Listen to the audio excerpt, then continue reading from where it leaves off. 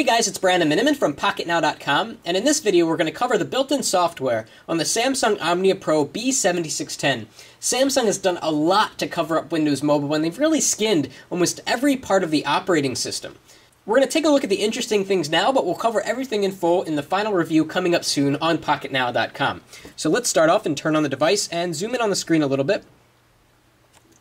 Okay, so we've already talked about the home screen interfaces. I'll put a link up at the end of this video in case you want to jump back and see it.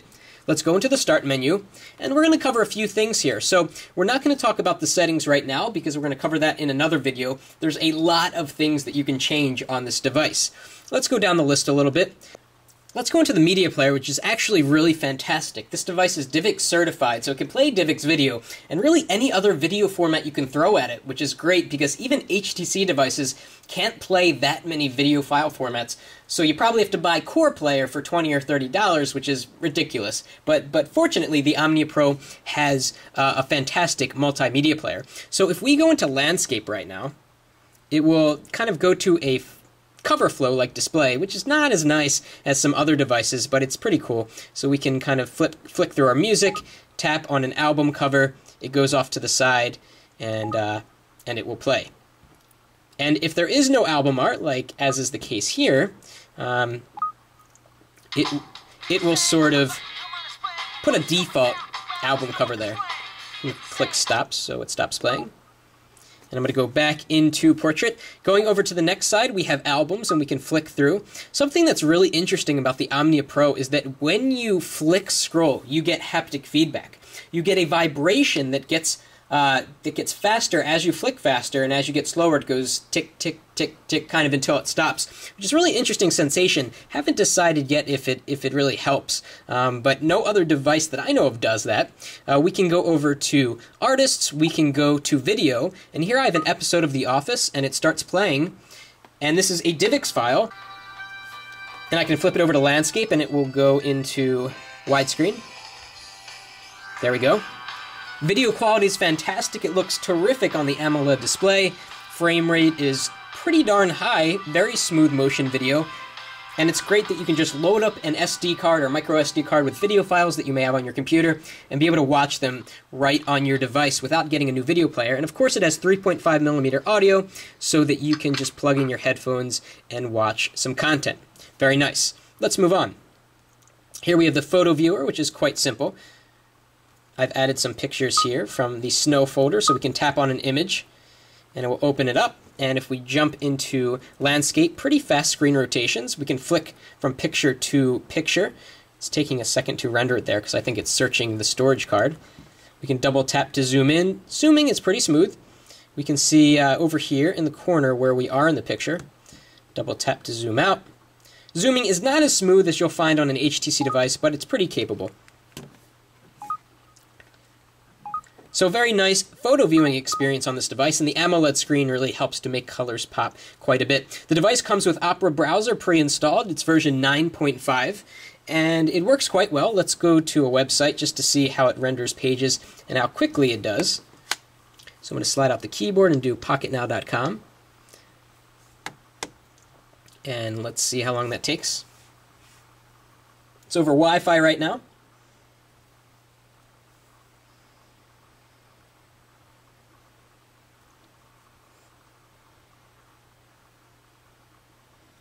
Okay, so it's almost done there, reasonably fast, about 10-15 seconds. Definitely not as fast as the HTC HD2, which really benefits from a 1 GHz processor and a custom version of Opera Mobile, but definitely capable browsing that is similar to other devices that use this particular browser.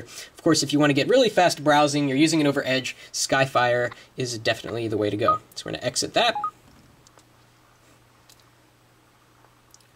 Moving down the list, we have FM radio, which will only work if you have your headphones plugged in. Camera, we will cover full camera photo quality and video quality in the full review. We have schedule, which is really Samsung's replacement for the default Windows Mobile schedule application, or the calendar application, which works quite well. So you can tap on a particular day, you see what's going on down there. You can tap down on a particular appointment to see the details of that. You can switch views from week view here, which shows you your appointments, and you can tap individually on an item here. to zoom in. We can go to agenda view, which is always handy. And you can just flick through and see what your appointments are coming up in the next few days. So a nice replacement to the Windows Mobile Calendar application. And what you'll notice a lot is that the Omnia 2 and the Omnia Pro does a lot of white text on a black background. And that's to help really text pop to take advantage of the AMOLED screen. And it also helps to save on battery life a little bit. The device is only lighting up the pixels that it's using. So the fewer white areas there are on the screen, the less power consumption that's taking place. Let's go down a little bit more, see what else we have here. We have the memo application, which we talked about in the in the previous video. We have the video editor, which is a simple way to edit some video that you take on your device. It's nothing too fancy. This is obviously not going to replace desktop software. We have File Manager, Task Switcher, which is kind of interesting. We saw this on the Omnia 2. Basically, it'll provide a little thumbnail of all of the tasks you have open or the programs, so you can flick through them in a Palm Pre-like way, although it's just an extra step.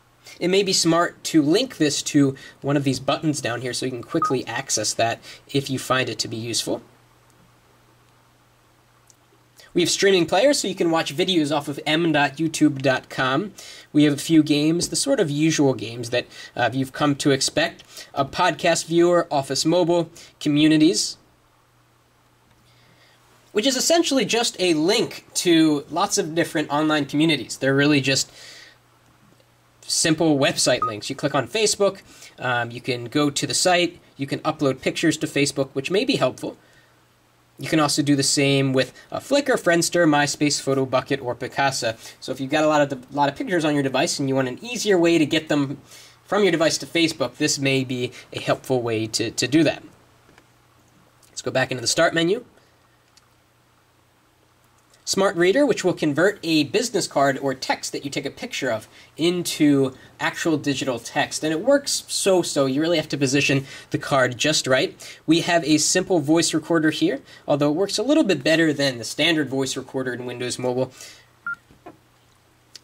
Hello, this is a test.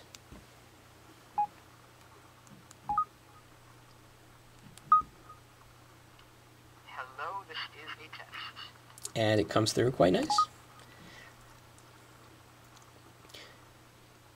Going back down the list, we have Adobe Reader, we have Unit Converter, a lot of little added extra things that helps to round out the offering. Here's the standard Windows Mobile Calendar in case you want to jump back into that. We have a cool digital picture frame feature, which we saw in the Omnia.